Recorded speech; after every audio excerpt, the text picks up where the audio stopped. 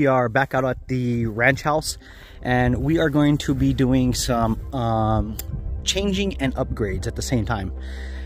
So over here, I have my power room, and if we come to the side over here, we can see I have some solar panels. Now on the back side of this power room, I have a racking system that I used to have solar panels on. I repurposed those panels for another property, and I went ahead and picked up some new panels here. These panels here are quite large. These are 550 watt bifacial solar panels, and I have 8 of them here. And so we're going to be reinstalling these on that racking system over there. I'm going to be doing what I do on all of them that works pretty good, is use Unistrut. All right guys, so here is the mounting rack. As you guys can see, I just set one of the Unistruts up there just to kind of show you guys how it's all going to line up. We have some fencing around here we opened up because we have cattle, so we don't want the cattle to mess with the solar panels, obviously.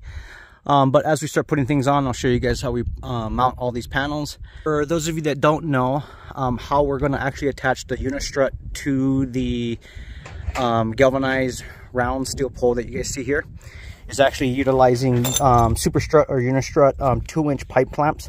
I've done this on all my solar panel arrays and it works awesome. Basically they're made, see that little channel right in here? It's actually made to clip into the actual Unistrut. And then there's two of these brackets, and I'll show you guys how we put those on. It's super easy, super simple. Anyone can do this. But yeah, you just gotta have the right hardware and go from there. So the clamps are very simple to go on to the Unistrut here. So what I do is I get them attached. What it is you go into the rail and you twist it sideways because it's got the grooves to lock into the Unistrut itself for both sides, and then you just have a nut in both that goes through here. So what I do is I usually leave it loose a little bit, so that way if I need to adjust my my framing when I put all the panels together, I have some play. And then what I'll do is I'll just come back and make sure everything's all lined up where I want it, and then tighten them up.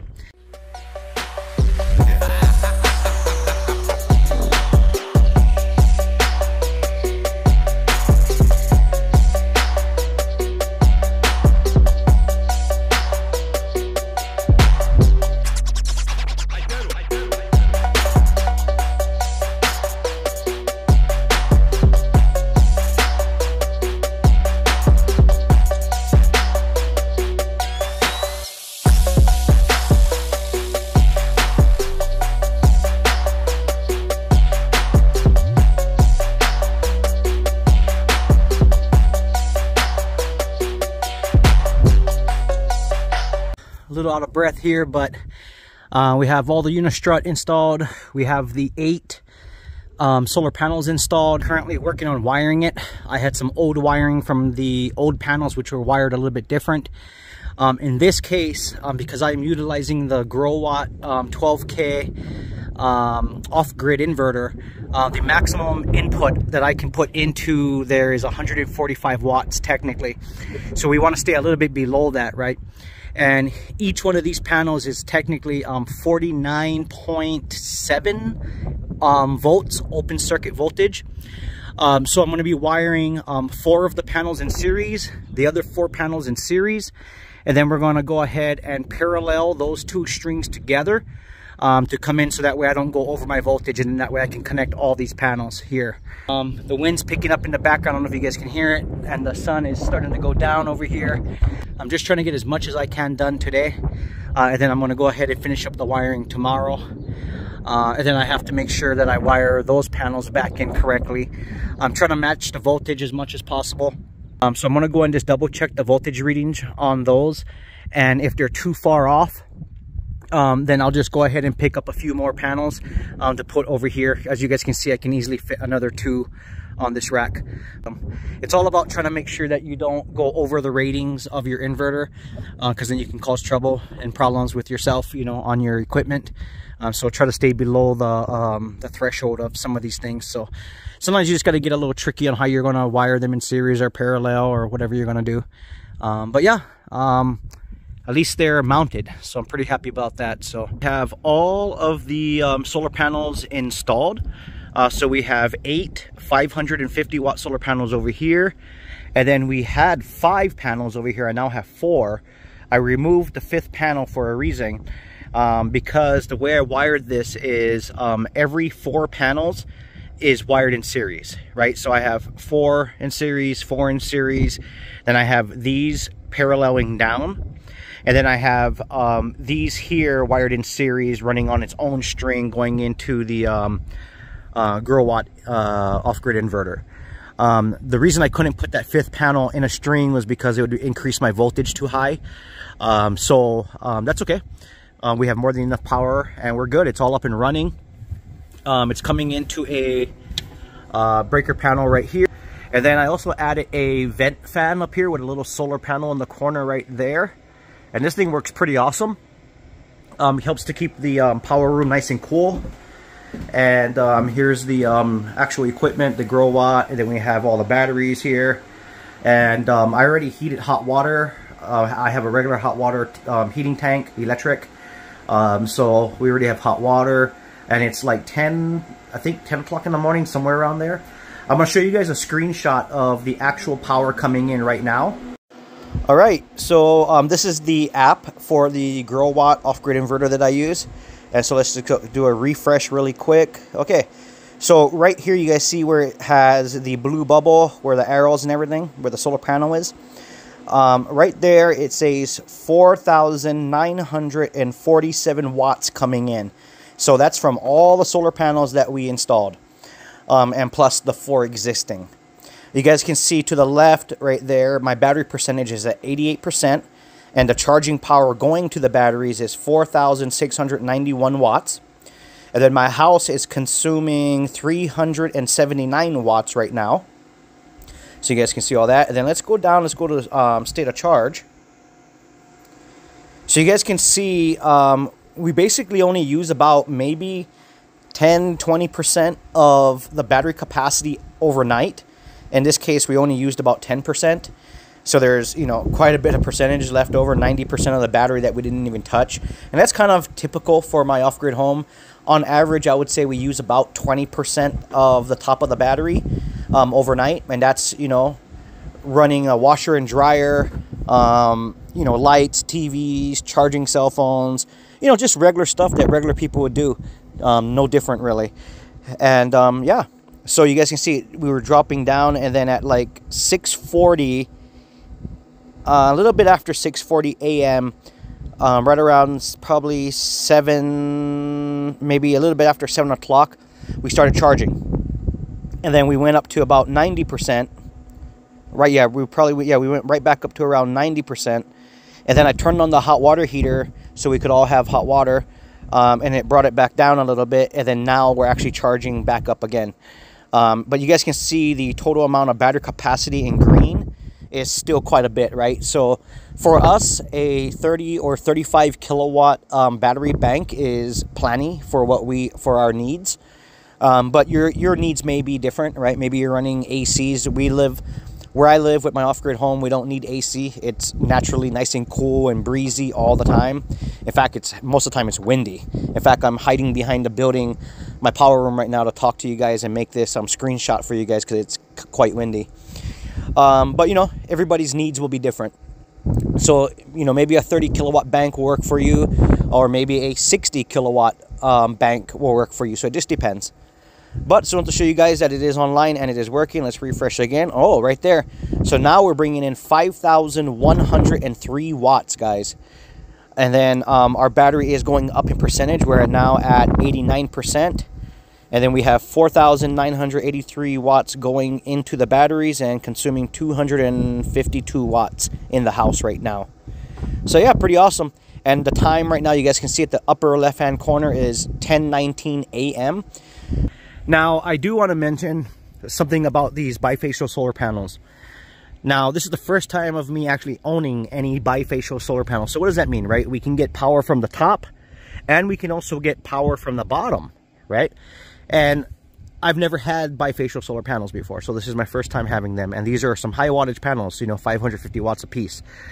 I have noticed a night and day difference between bifacial solar panels and regular solar panels. I did not believe, or I didn't think that it was going to be that much of a benefit but it really is, at least in my situation, and I'll tell you guys why. So right now it's getting power from the top, and it's also getting some radiant power from the bottom, right? So we're getting quite a bit of power. That's awesome. But what's really interesting is in the evening, so the sun is right here, right? So it starts to travel across the sky, and it actually sets way over there, okay? But my panels are facing over here. And the reason I have it facing over here is for winter time, because when winter time the sun sets over here more. So I'm always trying to capture as much sunlight as I can. But when it's not winter, the sun actually sets way over there in a completely different location. But because my panels are off the ground here on a ground mount system at this angle, when the sun is even way over here already, I'm still getting tons of power coming in.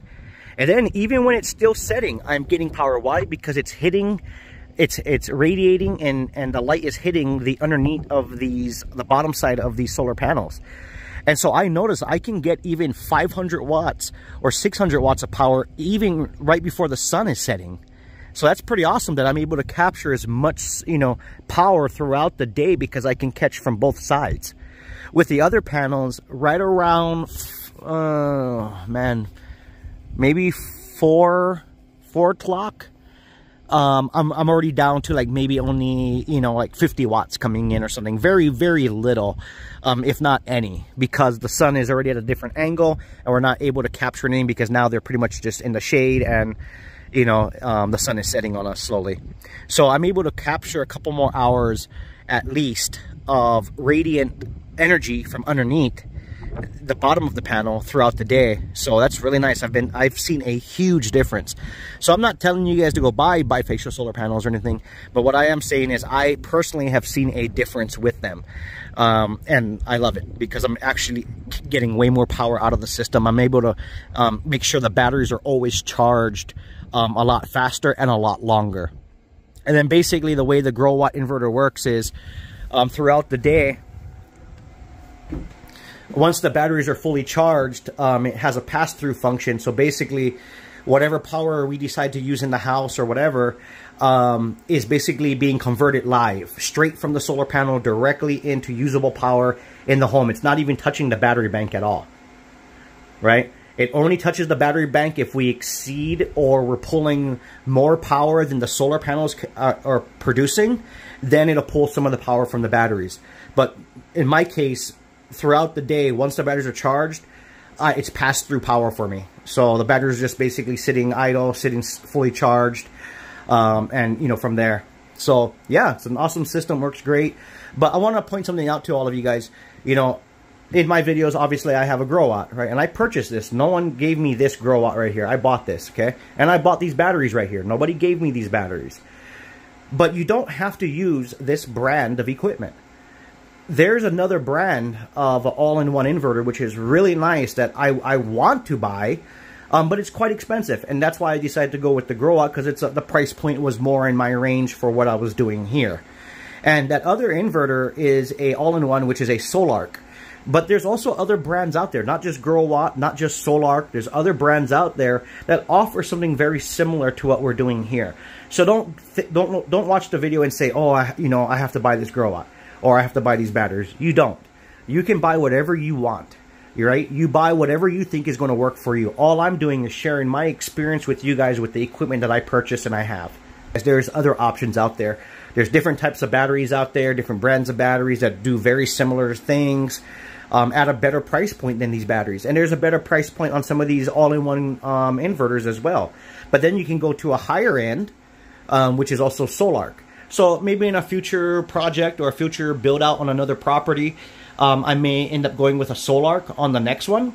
But we'll see. I've actually had some pretty good success with this grow watt, and it's been installed now for some time, and it just works. And I like that. So anyway, guys, just a really quick video here. Good luck on your guys' projects and everything. If your guys' power room is getting a little warm, put a solar fan in. Drill a hole through your wall, put a fan in. And because I've noticed a big difference between me putting a fan in my solar room. I do have vents in the floor of my power room. I do. But because there's no pass-through, up until recently, it was staying on the warmer side. But now that I have the vent, actually pushing air out, You're pulling in from the floor, and then we're pulling out from the ceiling. It's been keeping the power room nice and comfortable, not hot, and just nice and comfortable. So very simple setup here as far as that's concerned. So anyway, guys, thanks for tuning in. Thanks for leaving comments and subscribing and everything. And you know, anyone can do this stuff, guys. Just sit down and plan your build out, figure out what equipment you want to use, what budget you're on, and find what will work for you, right? You don't have to buy bifacial solar panels. You can buy regular solar panels. The regular solar panels are cheaper in most times than these bifacial solar panels. So, you know, each his own. You know, don't feel obligated by watching my channel or other off-grid channels or whatever it is about their equipment. Buy whatever you want, right? Whatever's going to work for you. But watching other people like me and other people that have different types of equipment, you can see what types of, if it's working good, if it's not working good, if there are issues, you know, that kind of stuff. So it kind of helps you be a little bit more savvy on the equipment that you're purchasing for your project. So, yeah.